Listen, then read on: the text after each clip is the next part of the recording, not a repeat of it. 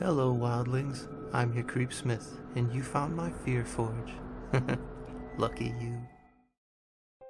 And back we come again. The item described tonight, while hard to find, and harder still to acquire, is but one of 2,500 such items, each of which carries both power and a curse. Items so terrible that they've become whispered legend among the broken and the lost, as are those who seek them and those who hold them. Collectively, they're chronicled in the Holders series, and this is number 53, the Anvil. In any city, in any country, go to any mental institution or hospital and tell the attendant that you wish to see the holder of the Anvil. A moment, an hour, an eon will pass as you see the world's every failure reflected in their eyes.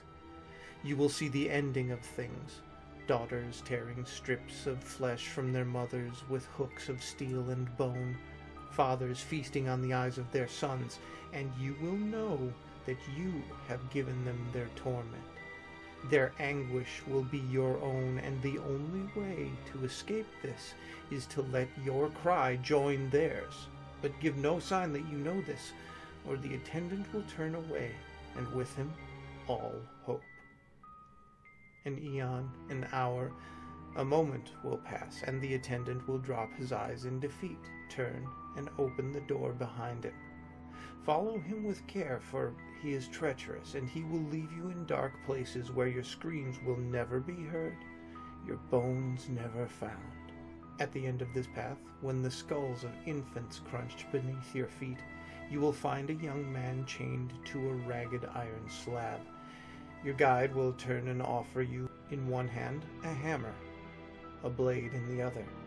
If you take the blade, you will abandon your search, and you should beg for a quick end. It will not be given. You should take the hammer, and when you do, drive it into the young man's head with all the strength you have and more. For although he is innocent, allow no mercy, for mercy has abandoned you. Cover the skulls at your feet with the gore and the blood of this young man. When their debt has been paid, you will be delivered back to your world outside the asylum. The hammer will still be in your hand, and the blood with it will never wash off. Its thirst has been satisfied, for now.